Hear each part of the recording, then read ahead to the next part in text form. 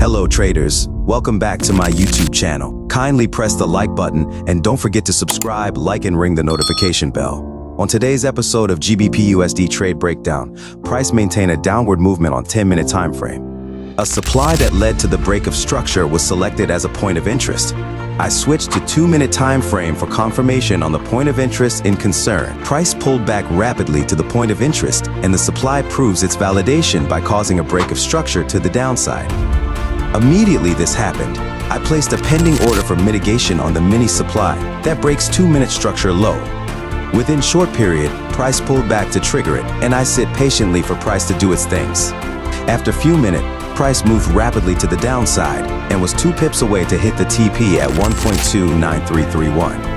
At this junction, price started to pull back, and I switched back to 5-minute to pay more attention to price movement. After some minute, I noticed a news event is close by. I readjusted the TP to capitalize on the effect of the news once it is released.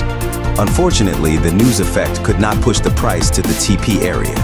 So, the TP was readjusted to its former position at 1.29331. Within short period, everything goes according to plan, and the TP got hit. Kindly like the video, and please subscribe if you are new to the channel.